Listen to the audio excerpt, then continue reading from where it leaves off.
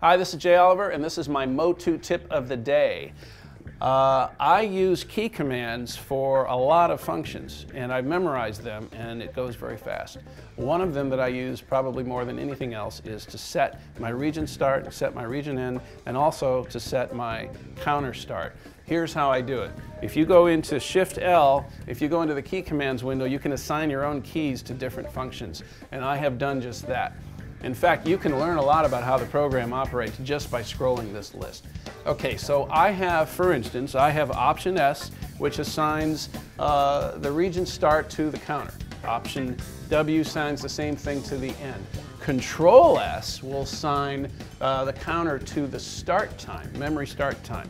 So very quickly, if I want to go to bar 10, bar 20, copy and paste, I've done that already.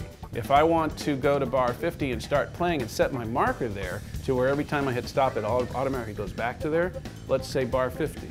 Dot 50, Control S, done. Now I'm always going to start from bar 50. If I want to copy bar 20 to bar 30, so let's say these two tracks I can copy and click and go to bar 60, Option S, Command V, paste, just like that. It's all in key commands and you can do it super fast.